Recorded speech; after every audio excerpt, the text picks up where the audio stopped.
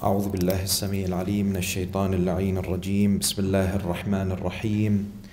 الحمد لله رب العالمين بارئ الخلائق أجمعين باعث الأنبياء والمرسلين، والصلاة والسلام على أشرف خلقه وخاتم أنبيائه ورسله سيدنا وحبيب قلوبنا وشفيع ذنوبنا أبي القاسم محمد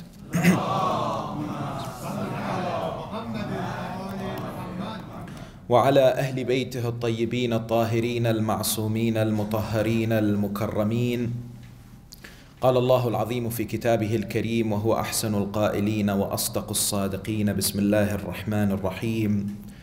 قال الذين يظنون أنهم ملاقو الله كم من فئة قليلة غلبت فئة كثيرة بإذن الله والله مع الصابرين. آمنا بالله.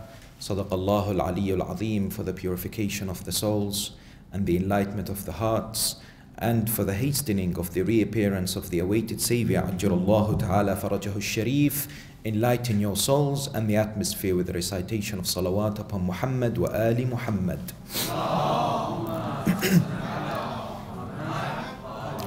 Respected scholars, elders, my dear brothers and sisters in Islam, Assalamu alaikum wa rahmatullahi wa barakatuh. It is mentioned over approximately 900 verses of the Holy Quran, spanning 30 chapters in over 100 occurrences. The story of Bani Israel occupies a prominent position in the Holy Quran, and its discussion is vital and has relevance to our lives today. In fact, when you look at the Holy Quran, it's full of narratives and stories that the Almighty Lord subhanahu wa ta'ala has presented for you and I to benefit.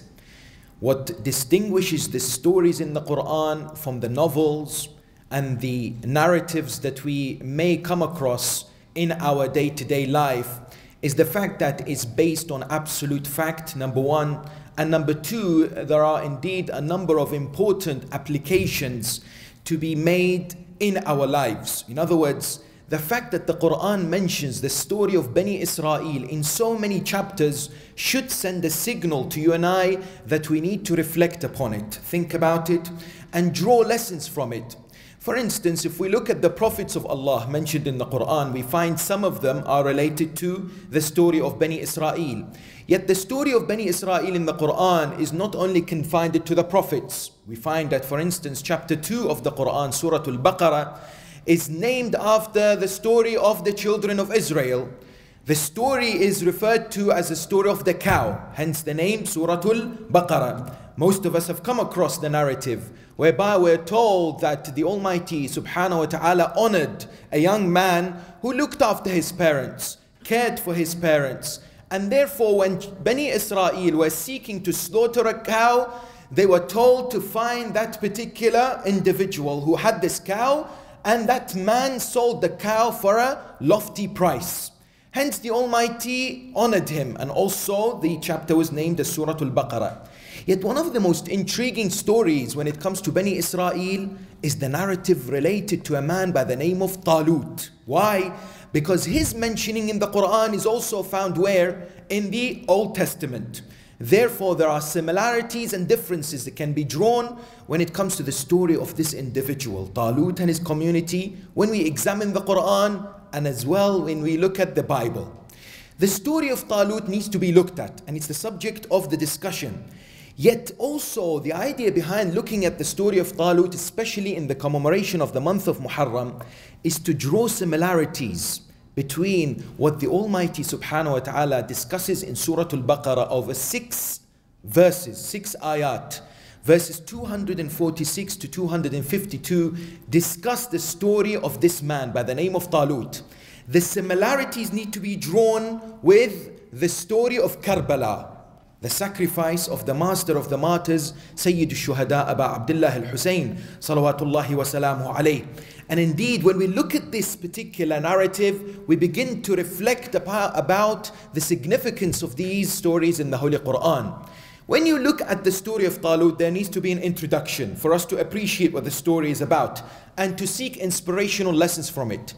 The idea emerges from the Quran and traditions that all the prophets of God designated a successor, somebody who would carry the message and ensure that the teachings will be disseminated to the people. In other words, this is found in the teachings of the religion of Islam, from Adam to Khatam, from the holy prophet Adam towards the holy prophet Muhammad sallallahu alayhi wa alihi wasallam.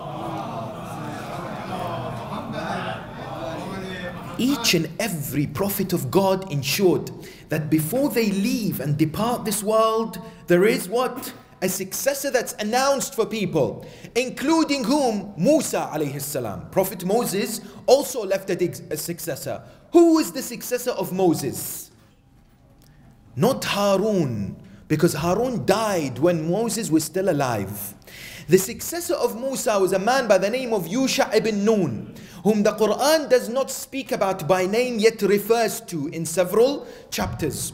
Yusha ibn Nun, of course, was an honorable individual, an individual who was chosen by God to lead Bani Israel after Musa. Yet there are similarities that exist between this man, the successor of Musa, chosen by God, and the successor of the Prophet of Islam, Ali ibn Abi Talib, peace and blessings be upon him. What are those similarities? Number one, Yusha ibn Nun lived for 30 years after Musa. So did Imam Ali alayhi salam. Number two, Yusha ibn Nun had a dispute and did not get along very well with one of the wives of Moses. And we all know what happened with Amir al-Mu'mineen and one of the wives of the Holy Prophet. Number three, of the greatest of importance, the people, Bani Israel, did not respond and did not become obedient to Yusha ibn Nun. Likewise, Amir al-Mu'mineen, Ali ibn Abi Talib, also suffered this type of reaction from the Muslim community. Yet the fourth idea is quite interesting. History tells us there are two individuals, according to Islamic narrations, that had the honor for the sun to be returned because of them. Meaning what?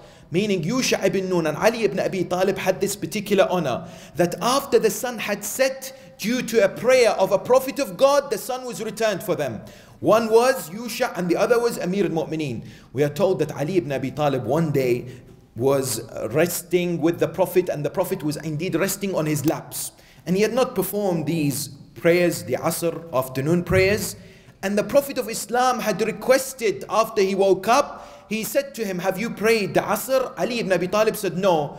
The Prophet would pray to Allah that the sun should return. Allahumma rudda shamsa li Ali. That today there exists a mosque in Medina, despite the attempts to change the name, is called Masjid Raddu Shams, the mosque whereby the sun returned.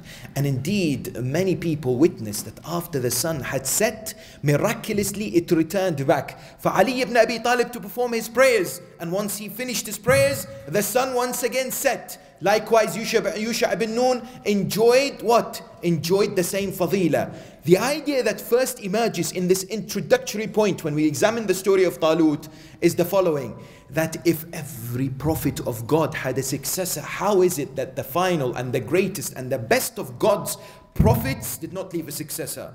That's why the school of Ahl al-Bayt emerges with this important belief that the Prophet indeed declared and ensured the people knew who his successor was several times, including the famous incident of Ghadir, which reminds me of a story that happened where? In Saudi Arabia recently, whereby a scholar who follows the school of Ahl al-Bayt was happening to go to a shop, a store that sells books.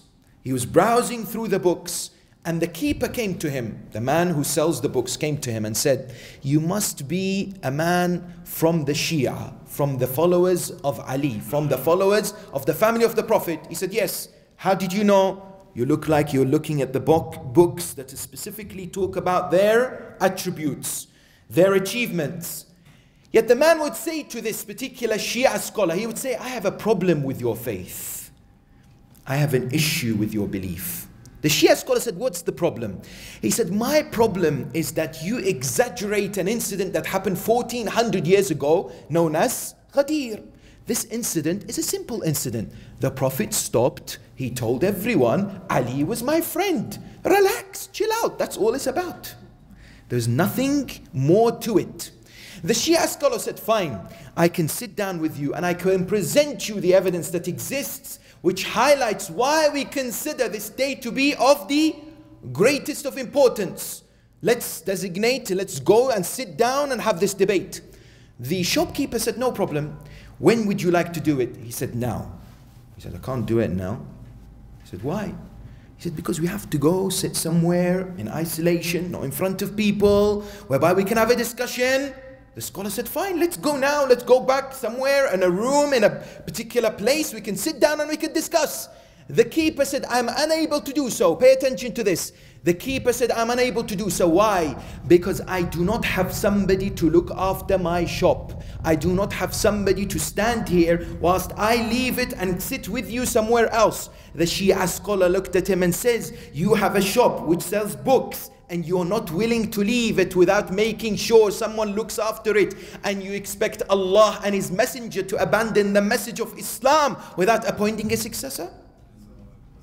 Can you see how sometimes rationality and powerful arguments of the mind is a powerful tool to be able to win people's hearts and minds? That's the first idea that emerges from the story of Lut.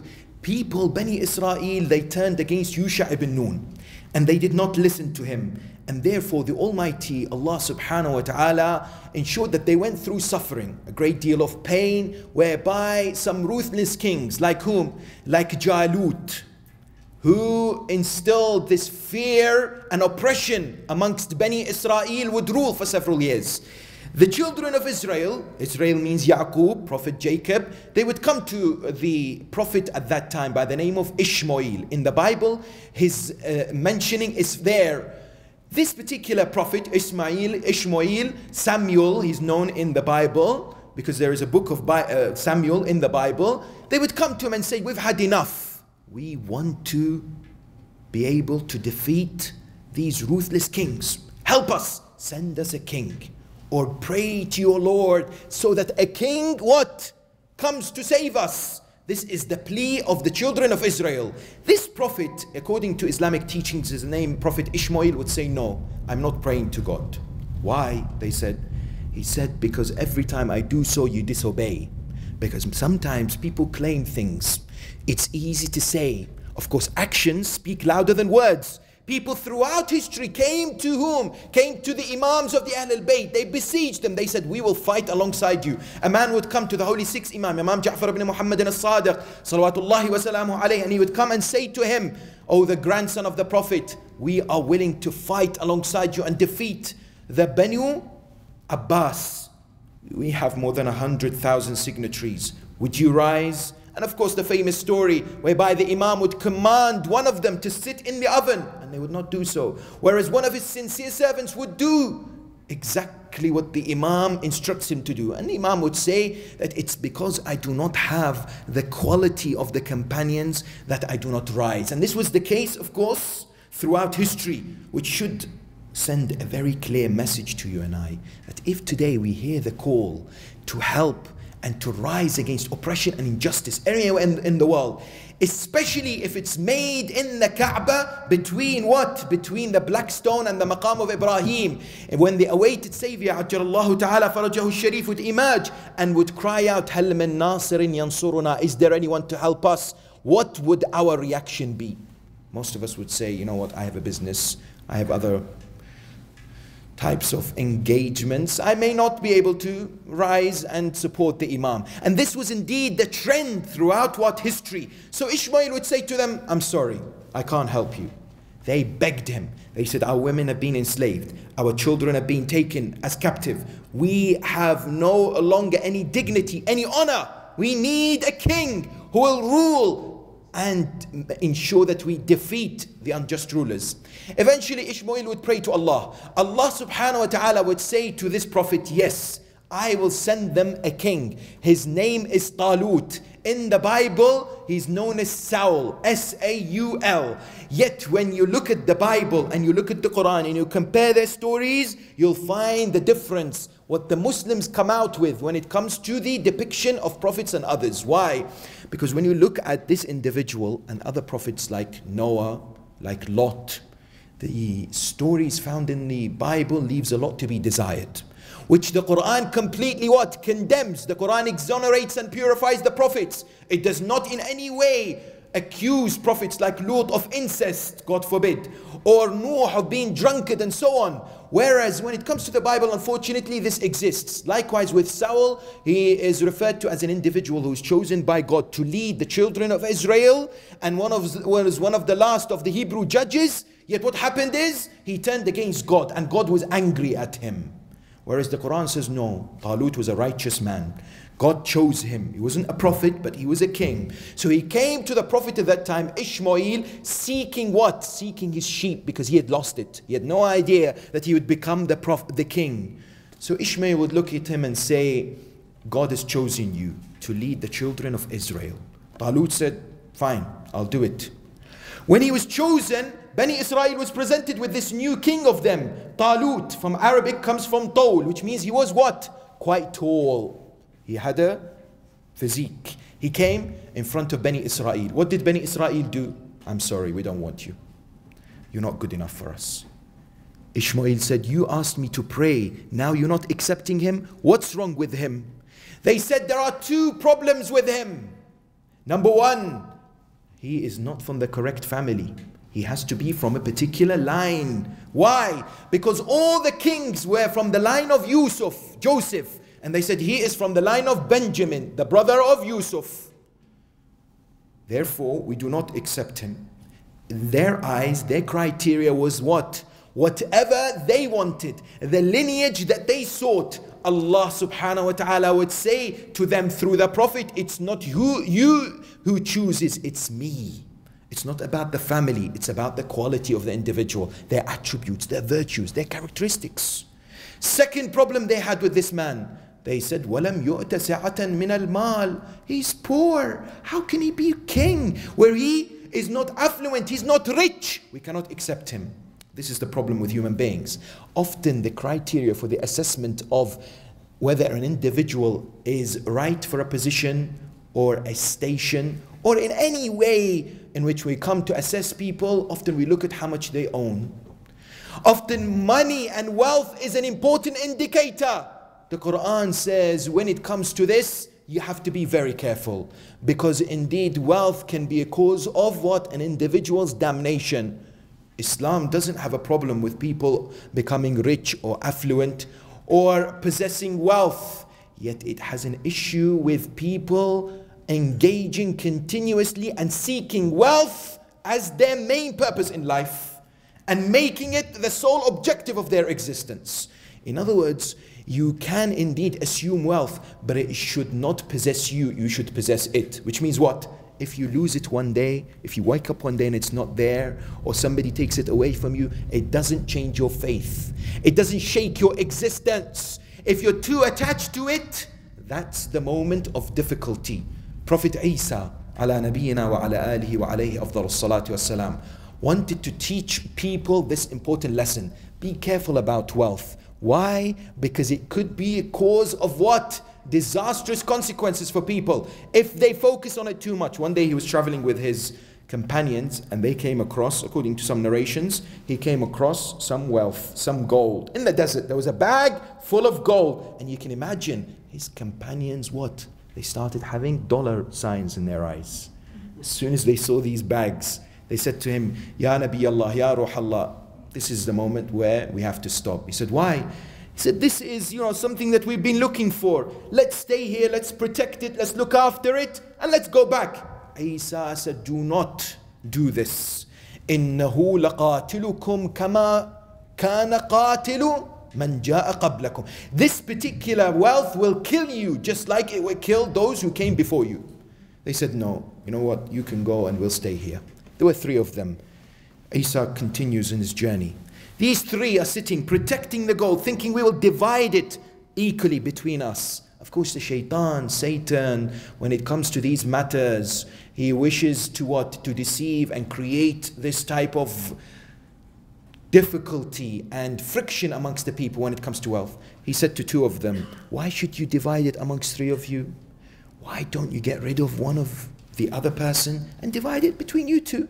How? when it comes to going to send him to get some food from a local city, local village, and when he comes back with the food, hide behind a tree and attack him and kill him, and then you can have the money for yourself. They said, wow, that's a great idea. Yet the shaitan also went to whom? That third person, and said, why should you share the money with the other two?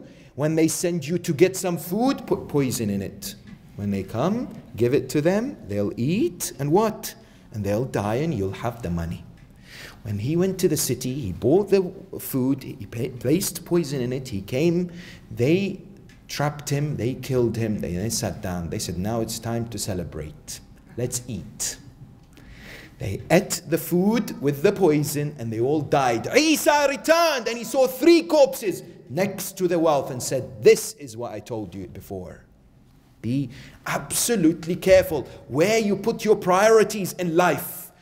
In other words, this idea exists, and normally the comparison is made between seeking what? Wealth and seeking knowledge. Often people ask, which one should we seek more? Islam says there's no problem with seeking wealth, but seeking knowledge is more important. How? One day, a group of Khawarij said, we heard these traditions from the Prophet which says, Ali, I am the city of knowledge and Ali is its gate. Ana madinatul ilmi wa aliyun babuha.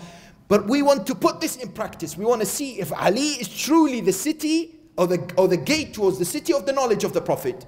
So we will ask him this question: what is better, seeking knowledge or wealth? Let's see what kind of answer he gives. If he gives the same answer every time, we'll know what? That this is nonsense. Let's see. So they put this to test. One after the other, they'd go to Ali ibn Abi Talib, salamullahi alayhi, and ask him this question: should we seek wealth or should we seek knowledge? Imam alayhi salam would say to them, seek knowledge. Why? Because لأن العلم ميراث الأنبياء والمال ميراث قارون وهامان وفرعون. Seek knowledge. Why? Because knowledge is what the prophets inherit, whereas others such as Qarun and Haman and Fir'aun inherit wealth. The second person comes and asks the same question. Ali ibn Abi Talib says, seek knowledge. Why? Because knowledge purifies your heart, softens it, whereas wealth darkens it and makes it hard rock. The third individual, should I look for wealth or should I improve my knowledge? Imam says, improve your knowledge. Why? Because those who are knowledgeable have many friends. Those who are wealthy have many enemies. The fourth individual comes and presents the same question. Imam says, seek knowledge. Why? Because the more you use knowledge, the more it increases. The more you use wealth, the more it decreases. Each and every one of them would ask the same question. The narration tells us that the final person, when he came and got a different answer, Ali ibn Abi Talib said to him, listen, if every single person comes and asks me the same question, I will give them a different answer until the last breath of my life.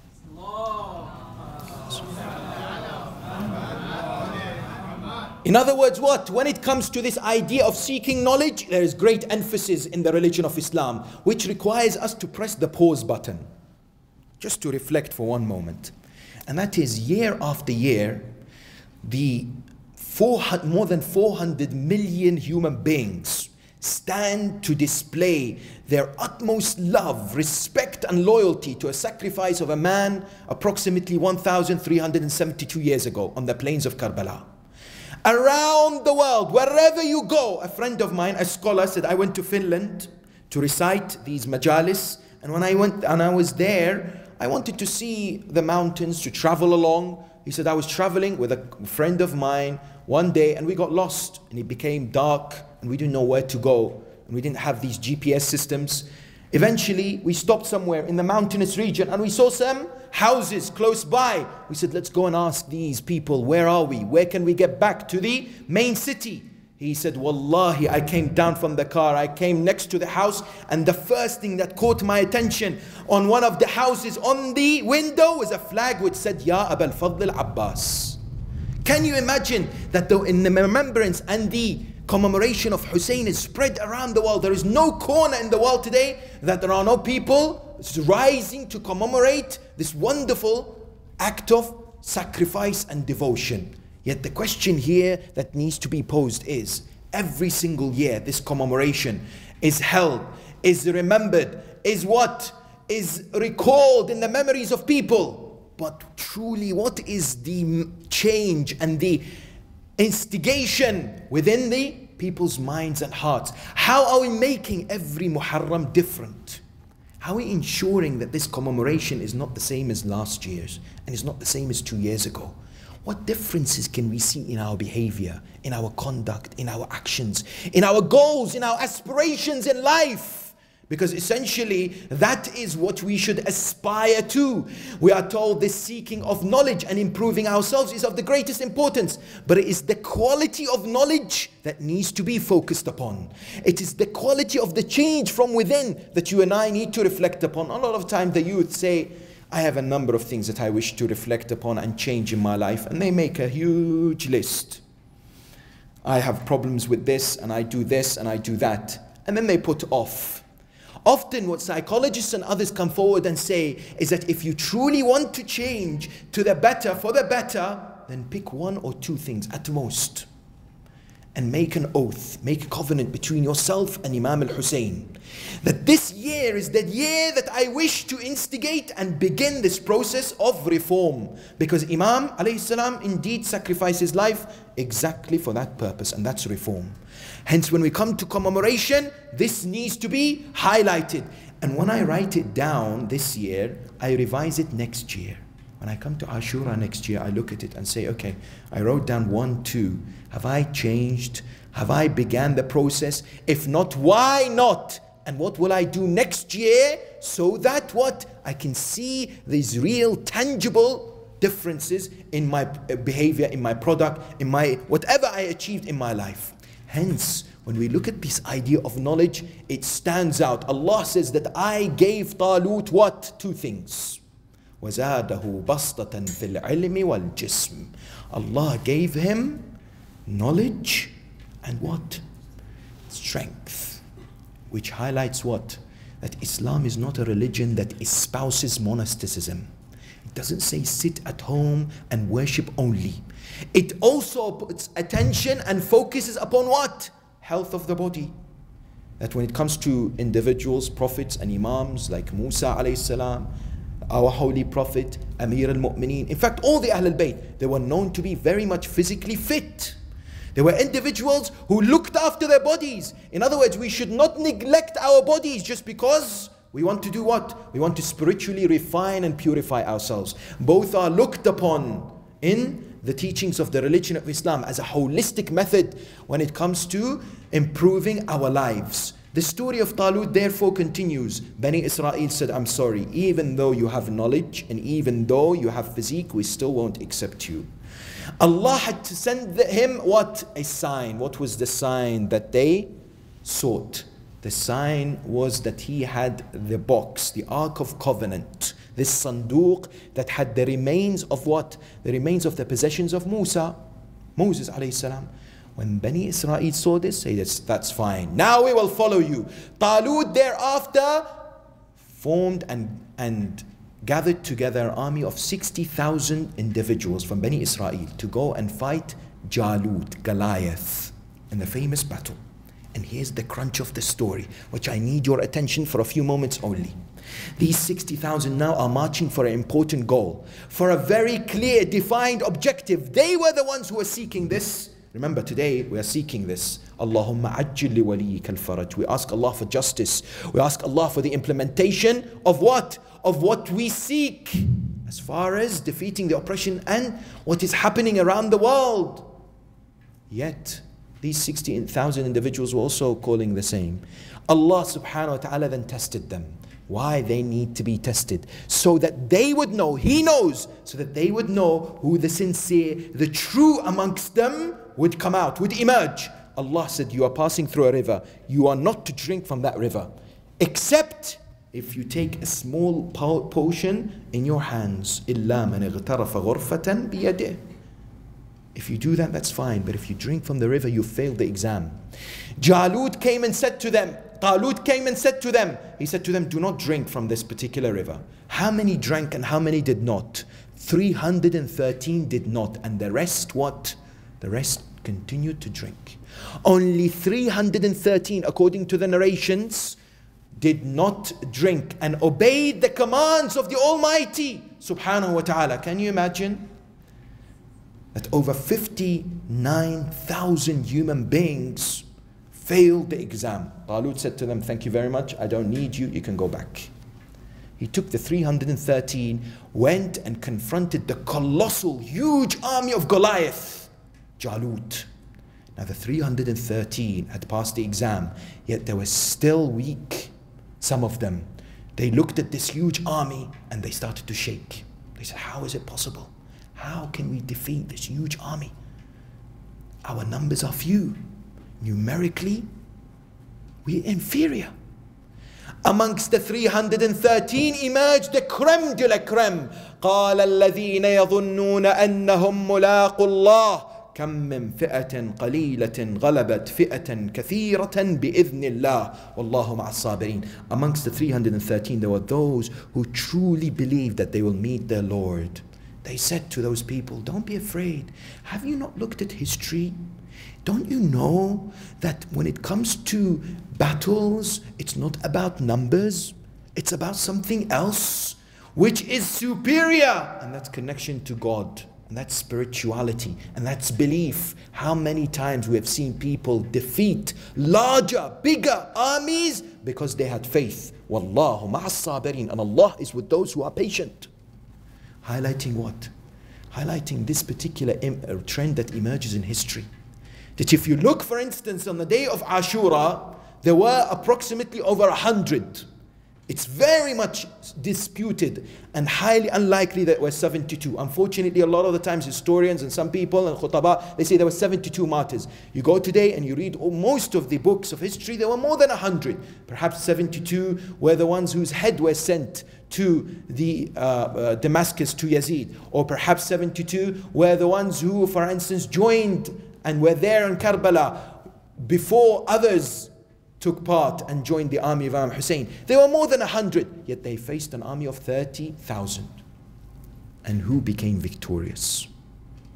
Who was successful? Who is today remembered, recalled, honored? Whose lives are looked at as inspiration? Are they the 100 or so, or is it the 30,000? Who are cursed until the day of judgment and who are looked at as role models and exemplary individuals? The Almighty Allah subhanahu wa ta'ala is sending us a very important message, and this is the gist, this is the message that I would like us all, including myself, to take home with us today. And that is the religion of Islam, my dear brothers and sisters, is not about quantity, is about quality. It's not about thousands, it's about the few who are sincere, who are devout, who were the pure, who were indeed emerged with this powerful belief, and Allah gave them victory. Too often we become too obsessed with doing X and Y and Z. You see it in Hajj, in the pilgrimage. People just want to finish, people just want to tick. Islam says, no, no, no, no, no. You've missed the point. It's about what's in your heart. This doesn't mean that you should not pray or should not do your obligatory actions. But at the same time, it means it's how you present your actions. It's the presentation and the quality of your deeds which matters in the eyes of God. And I will finish with one story. Because we are told that in the story of Talut, the army, of course, defeated Jalut. How did they defeat? A 16-year-old man by the name of Dawood emerged. Prophet Dawood, David. He emerged, he was 16. And Talut said to him, what? I'm sorry, you're 16, go back? Not at all. Sometimes our youth need encouragement. Sometimes our youth have so much talent, so much to give. They just need somebody to tell them, Bismillah, go for it. We're behind you, we'll support you. And indeed Talut said, go for it. And Dawood will what? Will kill Goliath. He kills him and the army becomes victorious. And when they become victorious, they would say what? ربنا أفرغ علينا صبرا وثبت أقدامنا وانصرنا على القوم الكافرين. Chapter 2, Surah Al-Baqarah, ayah 252, the final ayah of surah of the story of Talut, which highlights to us what? That even after victory, we need to pray to God to stay strong and firm and to protect our faith. We are told that this message of keeping the quality of actions in our minds is of the utmost importance. There was a lady by the name of Shutayta. Some of you may have heard her story. This lady was poor. She was living in Ahwaz in southern Iran, and she didn't have much. And she used to work on a daily basis. And one day, an individual, a companion of the holy seventh Imam, Imam Musa ibn Ja'far al-Kadhim, salawatullahi wa salamu alayhi, said, I'm going to Hajj and I will meet Imam al-Kadhim. And is there any Jews, is there any khums to be taken? So she comes and says to him, here's half a dinar that I want you to take. He laughs. He says, what? This is valueless. This has no value. Half a dinar? I have hundreds and thousands and bags. She looks at him and says, Inna Allah la yastahi min al-haq. When it comes to Allah, every single thing matters. Don't worry, just take it. Please take it and give it to my Imam. He takes it reluctantly. He comes to Hajj. He meets Imam al-Kadhim. Imam al-Kadhim sits next to him. This man is now taking the money. He says this and this. Imam says, give me the half a dinar from Shutayta. Give me the half a dinar from Shutayta. This man says, Ya ibn Rasulullah, half a dinar? Imam says, Inna Allah la yastahi min al-haq. Repeats the same part of the ayah, that when it comes to Allah, nothing can be neglected. Therefore he takes it. He says, now, you go back and you send this particular lady my salam. Can you imagine that the Imam sends an individual their salam? How much are we in desire and in need for our Imam to send his salam upon us, his blessings upon us. And when he did that, he said to this particular man, you give her this money and say that from now on you should not work, and we will look after you. And when you die, you ensure that you shroud her with this particular shroud, this kafan from me. And I will personally come and pray over her body. This man said, wow, she must have done something amazing. He goes back, he informs this lady Shutayta, who later moves to Nayshabur, informs her about this. She starts to weep and cry and says, who am I for my Imam to send his blessings and his salam upon me? And she accepts what the Imam has sent.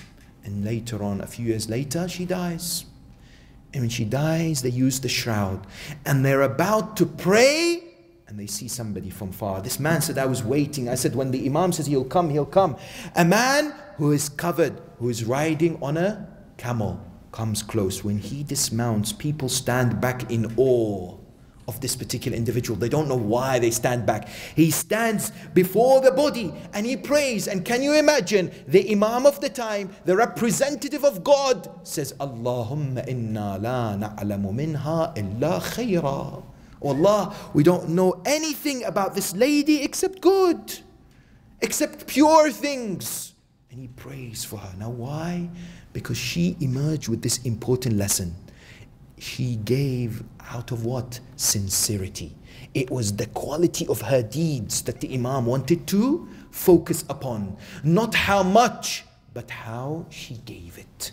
And hence, when we examine, when we look at the story of Abu Abdullah al-Hussein, indeed that emerges. That these people, such as Al-Hur, when from those moments, those quality moments, he reflected and chose between what? Hellfire and paradise. He chose between those two. And it's those moments that we should seek to implement. It's those moments that we should reflect and ponder upon. So that what? We look to improve ourselves when we attain this prosperous station of Qalbus Salim that Allah subhanahu wa ta'ala promises for individuals who seek His path. I pray to Allah subhanahu wa ta'ala to enlighten our hearts with the ability to perform deeds in the best possible way. And I pray to Allah subhanahu wa ta'ala to bless us with the tawfiq to present our actions with full sincerity and ikhlas. I pray to Allah subhanahu wa ta'ala to accept all our a'mal, to make this Muharram different, and to grant us an opportunity to instigate the process of change this year. I pray to Allah subhanahu wa ta'ala to protect you all and this wonderful community. Thank you very much for your patience. Wa akhiru da'wana an alhamdulillahi rabbil alameen. Wa salli Allahumma ala Muhammadin wa alihi at-tayyibin at-tahirin.